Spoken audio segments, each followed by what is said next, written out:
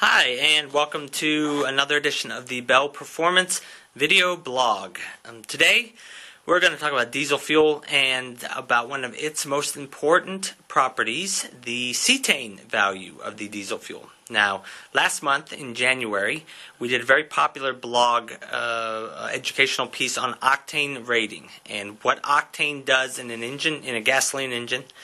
And what it means if you use a high-octane fuel that's higher than what's recommended for your engine. Well, today we're going to ask some of the same questions about cetane. So, remember that octane is essentially a retardant or depressor of combustion. More specifically, in a gasoline engine, when you have the piston going up and down, and the fuel is being metered into the cylinder, and then you have the spark is igniting the fuel, and if it happens the way the engine is designed, then the fuel is going to combust and ignite at precisely the right time. But if you have a gasoline fuel that is too quick to ignite, then the ignition happens too early relative to where the piston is, and that's when you get this knocking and this pinging and this generally poor performance. So a higher octane fuel resists the tendency to ignite too early. So it's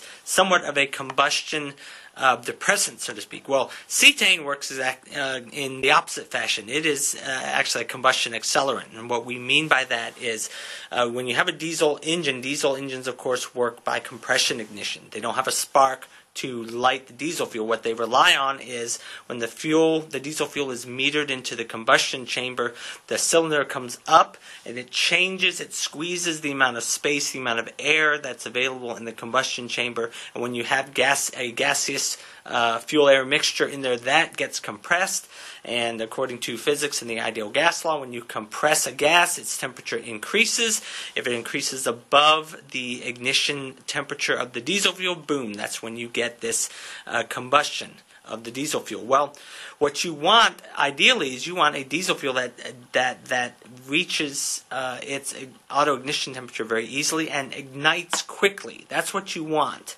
You want kind of the opposite that you want with gasoline. Gasoline, you don't want something that ignites too quickly.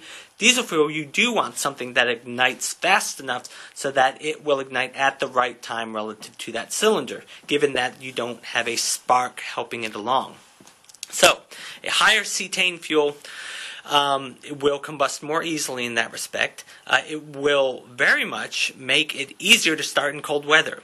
Diesel engines, again, they don't have a spark helping them ignite the fuel at the proper time. They rely on actual latent heat that's built up in the combustion, in the block, in the engine itself, in the metal surfaces. And when you're running down the highway, there's lots and lots of heat there that will help this process along. But if you're trying to start a diesel engine in freezing temperatures, well, you got to warm that engine up, and so that engine's going to turn over and over and over and over again until the heat from that constant compression and then compression and then compression, the heat's going to build up slowly over time, and then at some point it will be hot enough for the fuel to reach its auto ignition temperature, and then boom, it starts up, and you've got the diesel engine rolling again. Well, a higher cetane value fuel will make it easier for it to reach this temperature. So, the thing you need to remember about cetane fuel with respect to its recommendations in your engine is you need, just like octane, you need to go with what is recommended by your owner's manual of the diesel engine. Now, the common diesel cetane ratings of diesel fuel, regular diesel might get let's say a 48. Premium diesel is typically, let's say, around a 55 cetane value. Biodiesel, pure biodiesel, B100 is also 55. It's got very good, very high cetane rating. If you take 20% of that and you mix it into diesel and you make a B20 biodiesel blend, well, that'll be about a 50 or so. So, what do you do if you think you have diesel fuel that is not high enough cetane value? Well, there are things you can add to it. There are dedicated cetane improvers. Bell Performance has one called Cetane. and it will raise your diesel cetane value by about 3 to 4 points, depending on what your treat value is.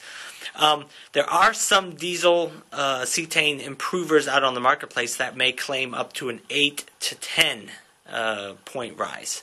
Now, when you start getting up to 8 points, it's really hard for an additive that's added at, let's say, a 1 to 500 or a 1 to 1,000 ratio. It's nigh on impossible for them to raise cetane that high. So 3 to 4 points, unless you're going really low on the tree rate, that's typically going to be what you're going to be able to get with a fuel additive that specifically raises cetane value. Thank you for joining us today for this edition of the Bell Performance video blog. We've been talking about cetane rating today. So we'll see you next time. Bye-bye.